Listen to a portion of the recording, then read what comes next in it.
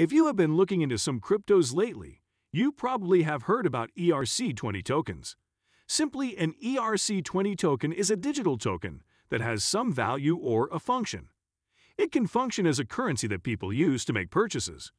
Also, ERC20 tokens can be used as loyalty points for an online platform, like travel agencies, for example, or they can represent ownership of shares in a company.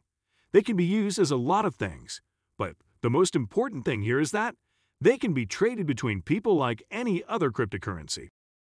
ERC20 tokens are developed and running on the Ethereum blockchain, which means that they don't have a separate blockchain like Bitcoin or Solana. For example, the Shiba Inu token is an ERC20 token developed on the Ethereum blockchain. So the Shiba Inu team doesn't have to worry about creating a new blockchain, fixing bugs, or maintaining anything at all. They just write small pieces of code and use the Ethereum blockchain as the infrastructure for their token, which makes it very easy for anyone to create his token, even if you don't have any technical knowledge. In this video, you will learn what exactly is an ERC20 token, how these tokens are created, benefits of creating your token as an ERC20 token, and finally, some drawbacks of ERC20 tokens. We have included timestamps so you can easily skip to any part you want. So, let's get started.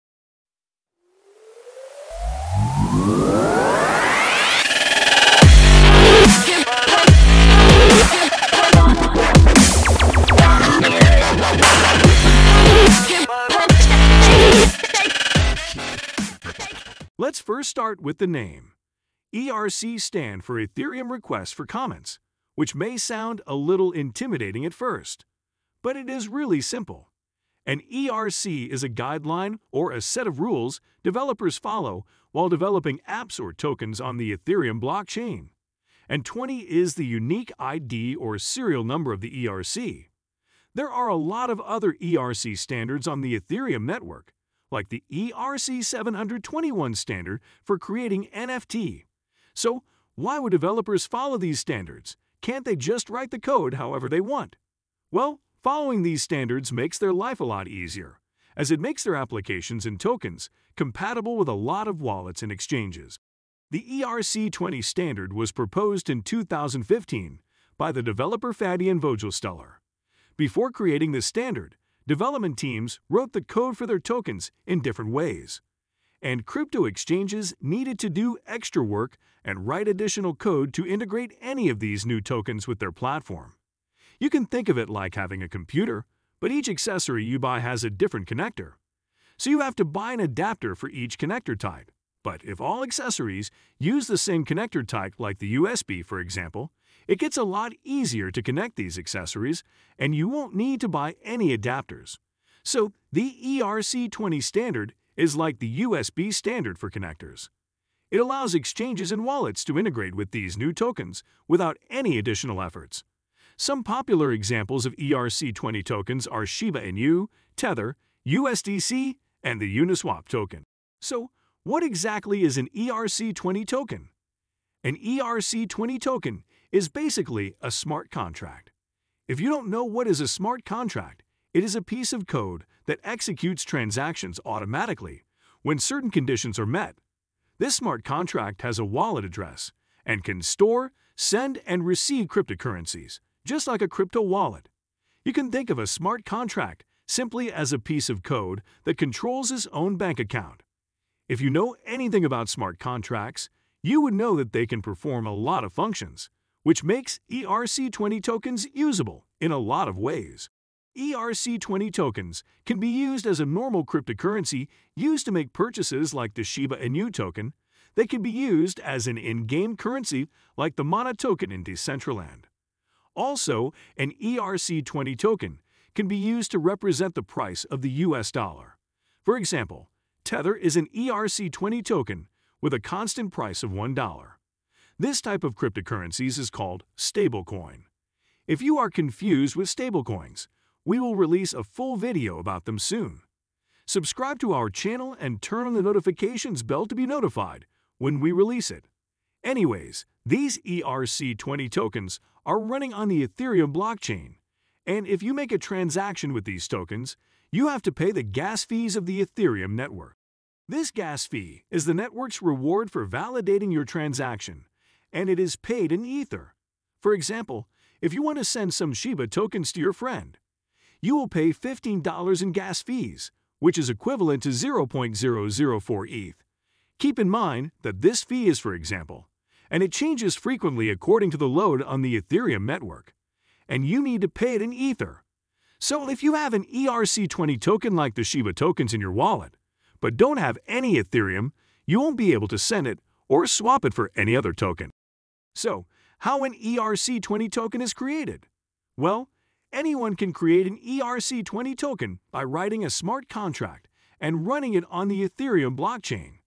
This smart contract is written using the Solidity language most of the times, and if you have any experience with JavaScript, you can figure it out with no problems.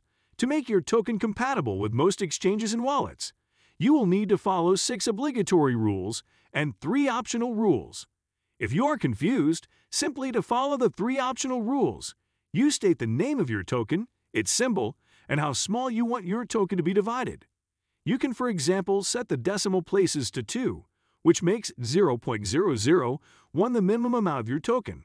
Or you can set it to 0 and make 1 token the minimum amount.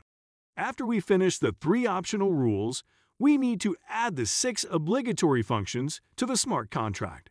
In the total supply function, we state the maximum total number of tokens we want the smart contract to create. When this limit is reached, no new tokens can be created, and no one can change this limit after the smart contract is created. The next function to add is the balance of function, which allows us to know the number of tokens someone has in his wallet. Now we need to add 2 more functions for people to be able to trade out token: the transfer and the transfer from functions. The transfer function allows you to send any amount of tokens you want from your wallet to anyone. For example, you need this function to transfer some tokens from your wallet to a friend's wallet. The transfer from function, on the other hand, is used by a third party to send money from your wallet to another wallet, after, of course, you give it your permission. You give this third party the permission using the approve function. This function is used to allow a smart contract or a dApp to take a specified amount of tokens from your wallet. For example, you may use a dApp that requires monthly payments to be made, so you approve the smart contract and set the amount to a large number, so the dApp can take its monthly payment automatically from your wallet.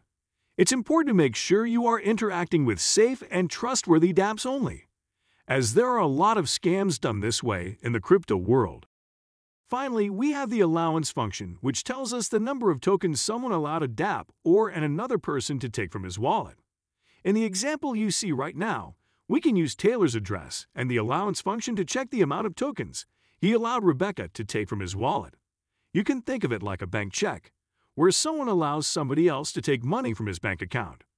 The amount allowed to be taken is specified in the check, and it can be higher than the balance in the bank account. Also, the allowance amount in a smart contract can be higher than what you currently own in your wallet. If there is no enough balance in Taylor's wallet, the transaction fails and Rebecca doesn't get any money from Taylor. After the smart contract is written, you need to deploy it and pay the gas fees.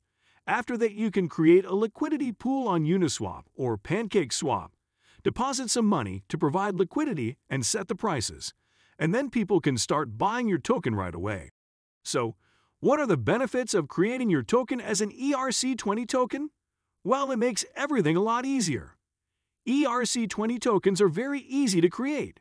In fact, they are so easy that there are some websites that allow you to create one right now without knowing how to code, which is why there are a lot of ERC20 tokens on the market. As of the time of this video, there are 483,561 ERC20 tokens, and this number is increasing as you are watching this video. Another benefit of creating an ERC20 token is that your token is automatically compatible with a lot of crypto wallets and exchanges. Also, when you create an ERC20 token, you don't have to pay attention to fixing bugs, to maintaining the network. Your token users will just have to pay the gas fees for verifying transactions. It is like renting a car. You don't pay for maintenance or repairs. You just pay for the gas you use. Although creating an ERC20 token is very easy, ERC20 tokens are not perfect at all. One of the most obvious drawbacks here is the very high gas fees paid on the Ethereum blockchain. These gas fees increase as the load increases on the network, and they can reach as high $70 or $80 to swap some tokens.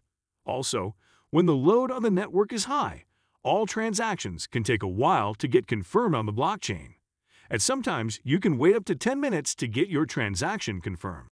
Another well-known drawback of the ERC20 tokens is something called the transfer bug. Remember the two transfer functions we talked about earlier? Well, when you interact with any dApp to smart contract, if you use the transfer function, your tokens will get stuck and lost forever.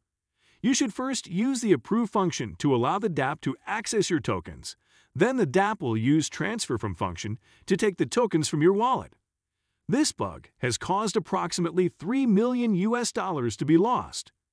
At the end of this video, we hope you learned what you need to know about the ERC20 tokens. And if you liked our video and want to reward our hard work, give it a thumbs up, comment if you have any questions, and subscribe to our channel and turn on the notifications so you don't miss our new videos. Thanks for watching.